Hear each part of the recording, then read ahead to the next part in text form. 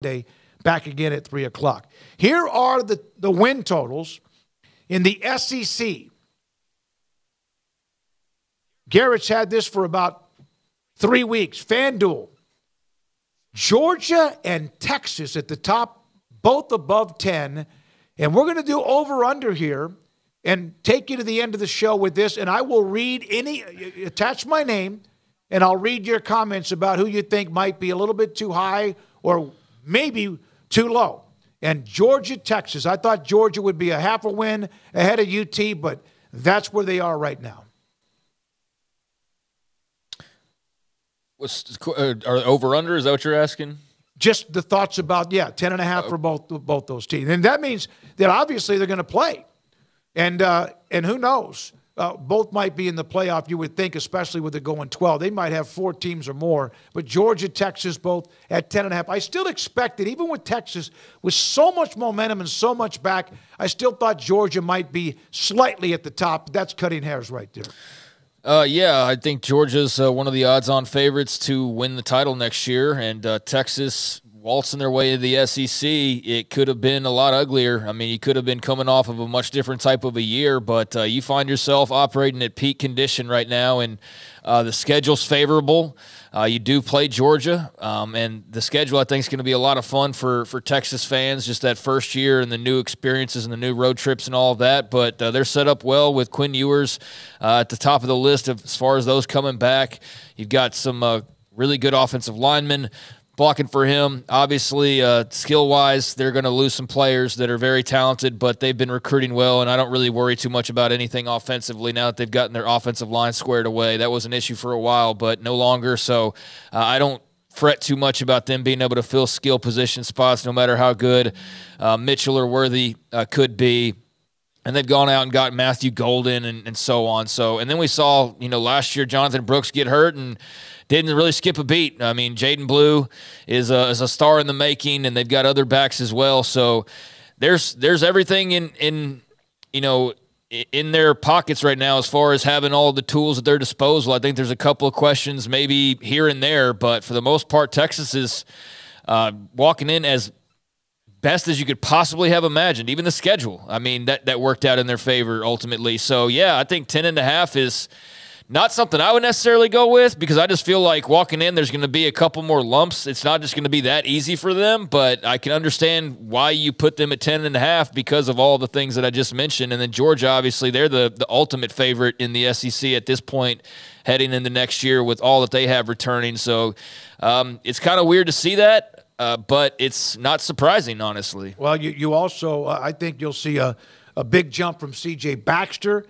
In the rushing department with Jaden Blue, I think they'll be just fine, and they'll maybe reload. Was I thinking of Baxter or Blue, who played more in the tail end? Jaden Blue probably more often in the end. Baxter had the fumble against Washington, but still an explosive. They're both great. They're both going to be really, really good. So, they don't have a lot of holes to fill. I mean, here and there, like I said, but they can easily patch that up through NIL and the transfer portal, through the transfer portal and through their high school recruiting. So, it's weird to see, once again, just because year one, we're all expecting them to take some lumps, and maybe they will. I mean, this is all it is just a projection, but they could not have planned this any better the first year in the SEC. Saban retires. You wonder where LSU is.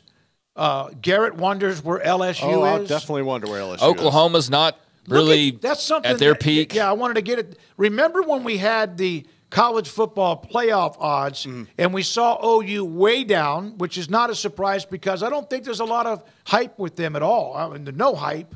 And then you saw Alabama even like right down to that point of right at the 12 to 14 range. And here, though, at 9.5 along with a few others. I'll get to that. But Oklahoma, 7.5. Never was projected since they won the national title under Stoops in 2000 would they've ever been projected at anything under 8 or 9 wins or more in the Big 12.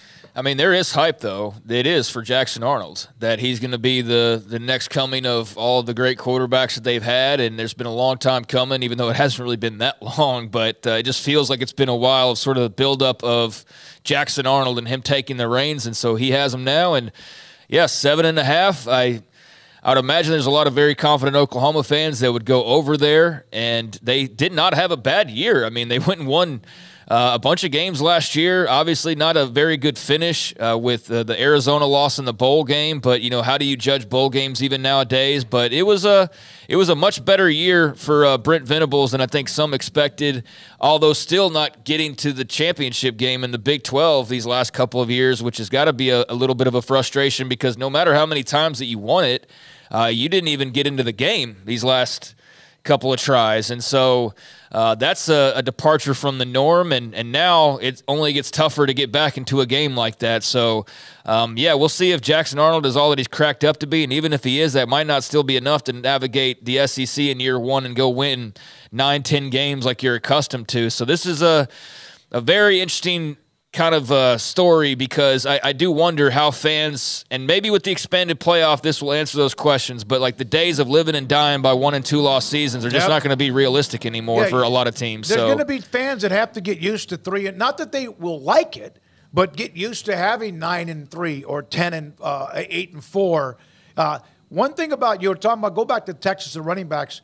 Against Iowa State, Baxter had 100 yards. The next week against Texas Tech, Blue had 100 yards, both of them.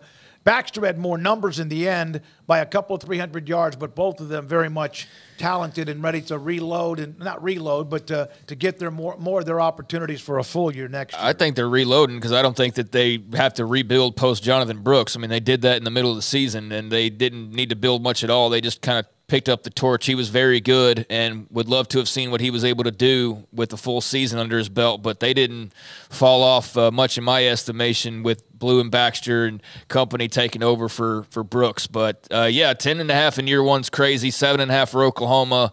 I already saw the spread for OU Texas, like the very early spreads. I think it was double digits or something like that. So I don't know. I need to go peruse the OU message boards a little bit more and kind of see. I haven't talked to my family in a while on that side, see what they're kind of feeling as far as this first. I know everybody's excited about it, but again, it's just if you're going 7-5, like how excited are you still? And so that's a big question. We'll get to find out there in that year number one. By the way, do not let us end the show, Garrett, without reading the text I received from Space Coast Knight on Tyler Owens.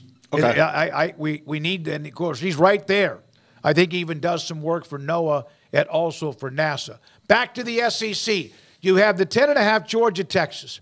And then you have a clump of 4 teams at 9.5 games. And then, of course, a couple leaving A&M and Tennessee at 8.5. Let's get to those 9.5 teams. And, Garrett, you can come in here and be a part of this too. Craig, Alabama, LSU, who Garrett's not real sold on, Missouri coming up with a bullet, and Ole Miss, of course, locked in as well. Of those 4, who shouldn't be there? I mean, I don't know that anybody shouldn't be there because these are just preseason win odds. So it's not like it's an exact science of this is absolutely what they're going to finish at. It's a projection to get people to bet money. So I think with all 4 of those teams, you can see a case to why they could win 10 games, and you can also see why they'd be under. So I think that those are just perfect numbers to try and play that balancing act of on the over-under side of things. And so Alabama, I think that'd be safe to go under right now just based on everything that we know. And here's the other thing. How many teams won 10 or more games in the SEC last year? Do y'all know? 2? 2. 2, yeah. So you got 2 here with 10 wins, but then a bunch of them at 9. There was one team that finished with, there was 5 teams finished with 10 wins because I was thinking of by division. So 5 teams finished with 10 wins. So this lines up where 10.5. That looks like a lot of wins for a lot of teams, but you had 13-win Georgia, 11-win Mizzou, 12-win Bama, 11-win Ole Miss, 10-win LSU, 9-win Tennessee. So, the odds favor that 1 or 2 of those is probably not going to get to that threshold, but I don't think any of them don't belong necessarily. I think you can make the case for why. I mean, Ole Miss has gone all in. We know that. Mizzou's got a ton coming back after a great year. LSU's a question mark. I'll let Garrett kind of get to that. I don't know that I'd go over with them. But Alabama, that one is going to be fascinating, man. They are so used to winning 10 games and more than 10 games that the possibility of them only winning like 9 games just seems like crazy talk, and that's absolutely possible next year. What do you think about LSU, Garrett? Kind of looking at this, I mean, there's obviously a lot of work to do on the secondary. You've got to shore that up to get better on the defense. I was listening to Brian Kelly's interview with J.D. Pickell earlier this week, and Brian Kelly was talking about how their offense is going to have to shift with Garrett Nussmeier coming in and taking over for Jaden Daniels, as you're going to have to rely more heavily on your backs to actually get production, which they've struggled the past couple of years. And then he's expecting to see the tight ends be more involved, which if you can get Mason Taylor going the way he was the year before, that can help out. But kind of looking at this schedule, man, I'm comfortable giving them 8 wins. After that, I think they pretty much got it right. I would probably go under. I would take 9 and just play it safe if that was me. I'm not really into betting, but that's where I'm comfortable putting LSU right now, just going off of this. All right, here's a question in the chat room. Oklahoma 7.5. How many teams in the Big 12's win total that we saw from like a couple of weeks ago have 7.5 or more wins projected? And there are 9. 9 teams in the Big 12 projected with 7.5 wins or more. And there you have Oklahoma, not only at 7.5, which is lower than they've ever been since 2000, when they won it all. And that wasn't a team expected to win it all. And on top of that, they're in the second column. They're in the second column. So yeah, something has to give right there, or they're just going to beat the hell out of each other, right? Oh, yeah. Just going to beat each other up. And everybody ends up with a couple of losses or a loss or two or more in the SEC. All right? Now, let's go to Tennessee and A&M. It surprises me to see A&M there. I think Mike Elko's doing a heck of a job kind of remolding that team. And yet I think 8.5 might be a little bit much. But there's Tennessee at 8.5. 2 years ago, had one of the fun stories in college football. Last year, good, but took it down a notch. Yeah, I mean, I don't have exact picks on these, but just, I mean, first glance, I mean, Tennessee won 9 games a year ago. I know the teams aren't the exact same, but I'd expect them to be better than they were last year. Me too. So I think that 8.5's dead on. 8.5 for A&M. I know it sounds like probably way too high, but a team that we made fun of, or not we, but in general, the college football public just kind of, did not care about. And when they talked about it, it was mostly to make fun of the Jimbo situation. They still won 7 games last year. So to think that with Mike Elko they can win a couple more, I don't think is absolutely crazy. Now, the schedule may say otherwise. So, yeah, with A&M, I wouldn't be sold on that. Tennessee, though, I think that's more than fair. A&M, though, the 8.5 makes it an interesting debate, but I'd probably go under right now. All right. We had somebody in the chat room, Missouri, 9.5. Hey, Drinkwitz, they got some good stuff. They won 11 games last year. Don't they have the Durden? Don't they? Is the quarterback back? Brady Cook's coming back. Yeah, that's what I thought. But you have to replace your defensive coordinator. You lost a lot of talent, so there's going to be some fluctuation. For sure. This talented wide receiver that they have at Missouri. Conundrum, what? Big Luther year. Burden. That's what I said. Okay. I corrected myself. Big year for Venables. Time to be a damn head coach. Yeah, I think he's done a good job. I just think that just the timing of everything and just the aspects of NIL and stuff that's allowed maybe some of your peers to get a little bit more of a leg up on you, I think has all kind of created a sort of a perfect storm where Oklahoma's not in danger of not being Oklahoma per se anymore. But I do think that your days of just running free in the Big 12, basically, I mean, those days are dead. And just the NIL part of this, and I mean, you're just going from being the biggest shark and having another one that's about as big, and maybe on occasion it has a little more to eat and it's an inch bigger than you, but pretty much it was you and one other great white, and that was it. That's all you ever had to contend with. And every once in a while, some hammerheads or some Makos would come in and cause a little bit of noise from Kansas State or Baylor or whatever, but they were never threatening your place in the bigger conversation, really. And now you're in a deep end where there is like 8 great whites that all have as much money and prestige and history. Now, you may have more national titles and you may have more Heisman, but they still have some. They don't have, 7 and, national, but they've got like 5. So there's not like you're really splitting hairs, and there's some that are just straight up bigger than you as well. So it's just a whole new part of the pool for them to be in. And with Texas, they're coming on just such a hot streak, and the money's never ending. They have no worries about any resources whatsoever. I just feel like they're better set up in this environment especially right away. With Oklahoma, I just still have my reservations, and it's mostly about the fact that just your expectations can't possibly be the same as they have been all these last several years, because there's anxiety. It's just different. Yeah. It's just totally different. Texas, with how everything merged together at once, right about the time when you wondered about whether they would just languish for a while at 7-5s or whatever, 7-6, 8-5. You had the transfer portal. You had NIL. Now, part of what they did last year with a lot of those players had nothing to do with that. Homegrown recruits.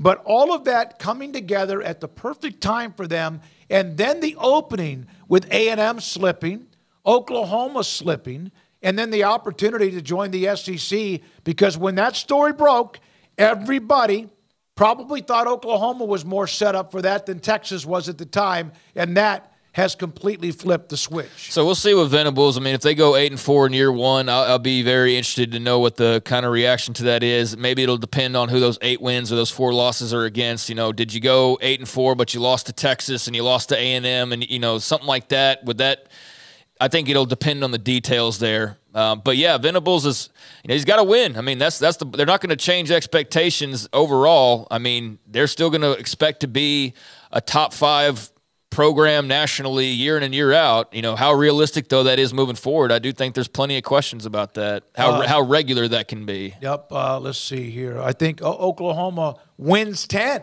Xavier Wolf. Some of you have mentioned that Craig looks like he's a little downtrodden because of the Oklahoma. One thing I will say about him, and then he's not an idiot. He understands what's going on. He's probably as real about Oklahoma football as any Oklahoma football fan, and understands what they face as they enter the SEC. Yeah, no, I think that's just maybe getting to the end of the week. I'm just, I don't know, winding down, but I'm not downtrodden by any way, shape, or form. No matter how, I mean, look, if they go win 5 games next year, am I going to be bummed about it? Yeah, it's not ruining my life, though. I'm not that you'll never hear me chant SEC, and it's not going to make my life, better or worse too incredibly one way or the other. So, yeah, I'm just preparing myself because I just think this is a great opportunity. I think solidifying yourself in a league like that, all that makes sense. The money, all of it makes sense. I just kind of know, and I guess if there's any part of me that's downtrodden, it's just that I know the days of expecting them to be in the conference title game pretty much every year are long dead and gone now. That's for sure. Okay, so think about the 12-team playoff. I know we're already going to like 24 soon, but think about the 12-team playoff next year. Conference champion is in and among the top seeds, right? So that's either Georgia or Texas. Then on top of that, if you have the 4 conference champions and the group of 5 highest-ranked champion, there's what, 7 at-large teams? Look at that clump of 9-5. That's what Sankey likes to look at, but there are other conferences that might have a clump as well of the 9.5 to 10 wins too. This is what's going to be fun about how they break up this at-large. But that will be interesting. Of Alabama, who maybe they will surprise. Maybe I saw... Who was it? Dallas Turner today at the NFL Combine, a comment. He goes, there are some dogs, there are some dudes that didn't even get to play much this year that did not leave. So much attention on those who did because of the transition. And he said, there are some dudes now that you don't even know who they are unless you're an Alabama fan that are sitting there waiting for their opportunity to prove who they can. And then listen to this chatter, too, about how they might drop a little bit. All right, so then you get down to Kentucky. Stoops has done a really nice job with them. Made them relevant, made them competitive. But, man, when you add Texas and Oklahoma to the mix, they're dropping down to 6.5. Who is that? Arkansas. Man, they just stuck. They're stuck. Pittman has to get something going. Florida, stuck. South Carolina, Beamer, stuck, although they... Arkansas and Florida are going to fire their head coaches if they don't probably get above 5.5 wins. If that's the case, then they don't even make a bowl game, you're right. And then there's Mississippi State. They've been through the transition since the death of Mike Leach. And then Vanderbilt at the bottom at 2.5. Auburn at 7.5, Hugh Freeze taking over more of the offense. That's an interesting year, too. There's a lot of great storylines here. But, yeah, they're a team I think we just kind of jumped over. But Florida, Arkansas, I mean, those are your hot seat candidates as much as anybody in the country right now. You throw probably Aranda and Baylor in there, maybe a few others, but Napier and Pittman certainly near the top of the list. Shane Beamer. It's getting close. Yeah, man. Like they need to win some games, but again, it's only getting tougher. Although, is it going to be tougher or is it going to be more watered down? It's kind of hard to tell because you're technically adding 2 more great teams, but does the schedule now you have more teams, so do you get more of a break, or is it going to be tougher? I don't know how exactly that. I don't have the schedules in front of me, but I'm looking for South Carolina. We've seen some of those schedules. Let me do this while you're doing that. I just mean like in general, like is adding more teams going to water it down a little bit to where you're maybe catching an extra break that you wouldn't otherwise, or is it just or are you getting another game or 2 that are even tougher than what you already had? That's what I'm saying. I don't know. That's why I hate that's the wrong word. That's why I will miss what the Big 12 had, which is gone, long gone, where everybody played everybody, so you did not get a break based on an algorithm. You did not get a schedule that might have, with all due respect to who I'm about to mention, you might play, let's say, Georgia, and you might play LSU, but then you also get Kentucky, South Carolina, Florida. And that depends on what year you're getting them. Well, and it's going to rotate. Yeah. I get it. Well, but for South Carolina in particular this year, it's definitely going to hinder them because after you have a bye week in the middle of the season, and then October hits, and you host Ole Miss, and then you have back-to-back games at Bama, at Oklahoma. So it's worse for them. Shane Beamer, by the way, speaking of South Carolina, James Crowley, their wide receivers coach, is now with Kirby Smart at Georgia. He replaced him with Brian McClendon. Here's a quote from Beamer. I didn't think we'd be here again introducing a wide receivers coach, but it is what it is. The previous receivers coach made a decision that he felt was best for his family. We collected the $450,000 and then some, and we were owed for violating or leaving his contract. It allowed us to go out and hire an even better wide receivers coach in my mind. That's not a knock on anybody. Yes, it is. That's what I feel about the guy we have right here. So there was a little shot from Shane Beamer across the bow. Let's see. Quentin, dude, just play an 11-game conference schedule. I wish there were more conference games. Hell, the SEC hasn't even gotten to 9 yet. They will. That's going to happen. And I think especially when they move that college football playoff in a couple of years to 14 or more. Yeah, I think that that was some nice shade.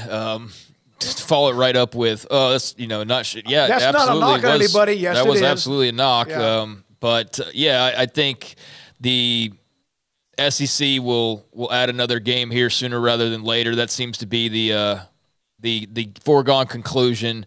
So, and why wouldn't you? I mean, I know it's the whole it's tougher thing, but if you've got all these teams, you didn't get them to not play them. Like, if you want to talk about all these great home and away games and all these great opportunities, well, then get rid of the November game versus, Jacksonville Eastern University and play Oklahoma instead. And, you might lose an extra game, but in the expanded playoff, it's not going to hurt you as much. So bigger brands, bigger games. I want to see another conference game and another potential big matchup. So circle back to this every time with the expanded playoff, but the days of having to go 10-2 or you're completely or 11-1 or you're screwed and don't have much of a shot, those days are over. I mean, you're going to be able to lose for some people, and especially SEC teams, you're going to be able to lose a couple games and still get in the playoff. Now, can you lose 3? I think there's going to be years where that's a hot debate, but I'm all for seeing, if we're going to talk super leagues and all that, let's get the super matchups together, which means having an extra conference game. So absolutely. And this is something that we've said before, and others who have been a part of this show, especially a couple of guys that cover Texas that have joined us or UT fans. You look at who they get to play next year, regardless of where it is or what. They're playing Michigan. They're always going to still play that non-conference type game. They're playing Oklahoma, Georgia, Texas A&M, so that's redone. Plus they have Florida, and there's Arkansas as a former rival. So they get all of their former and current rivals. And that doesn't include other games that they have of teams that might jump up a little bit. Because somebody in that second column, not sure who it's going to be. Maybe it's Hugh Freeze in Auburn. Maybe it is Venables in Oklahoma. someone in that right column will be in the left column by the end of the year, and somebody in the left column will fall into the right column. It may not just be A&M. If they're the ones that might be the ones that fall. Yeah, and we'll see how Jeff Lebby does at Mississippi State. I mean, that'll be a definite interesting situation to watch with him taking over and just kind of where do they fall in the grand scheme of things, because, you know, they're not gaining 2 spots with Oklahoma and Texas coming in. They're dropping 2 more spots. So, yeah, they have a lot of work to do there after what was a very disappointing season a year ago. And then Vanderbilt's, I mean, that's just the spot they're always going to occupy forever and ever and ever, unless the SEC expands and waters itself down in some form or fashion. But they're not there really to win football games anyways. They're there for other reasons, historically, academically, et cetera. So that's just kind of where you are. And if you can get above 2.5, then that's great. And if not, then nobody expected really otherwise, except for maybe yourselves. But, yeah, Mississippi State is intriguing because of the Lebby factor and how he does with his first go-around as a head coach. And yeah, somebody in the right will end up in the left and vice versa, but it's very interesting to throw 2 teams of that stature into the mix, and I think it's going to be a lot of fun, and I'm excited to see what it all looks like on the other side and on a week-to-week basis, much like I am with the Big Ten with USC and UCLA and Oregon and Washington. It's the same thing there, and then I know it's not quite the same as far as historically, but you all of a sudden throw Colorado and Arizona and Arizona State into the mix. So, I mean, every league, and then the ACC's got, you know, SMU, Stanford, and Cal. That's 4 out of 4 as far as ranking the excitement over the newcomers, I would think. But that's still going to throw a couple wild cards into the mix that otherwise haven't been there. So, yeah, for the Power 4 conferences, if you want to call them that, the whole landscape is different from just what we saw a year ago. Who gained more with the changes in the 4 power autonomy 4 conferences? Texas OU, monster names to the SEC, or the 4, Oregon, Washington, USC, UCLA to the Big Ten?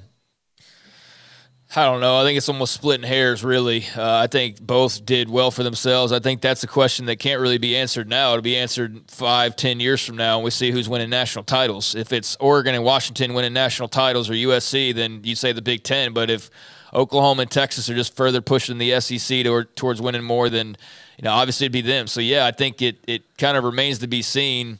Plus, you're comparing 4 versus 2. So there's that. But I'd say – I think the SEC is based on geography. I think it's all set up. It's all together. It's all together. You don't have these L.A. to Lansing, road trips or East Lansing road trips like you're going to have. Or L.A. to Rutgers. So, yeah, I would think the SEC, just because they still actually have a league name that makes sense. And they're about the only ones at this point. I guess the ACC doesn't even make sense anymore as much because they've got 2 teams from the West Coast. So yeah, wake up one day, Atlantic Coast Conference with 2 teams on the Pacific Coast. Yeah, right? so I'd say the SEC does. Jared or Gerard?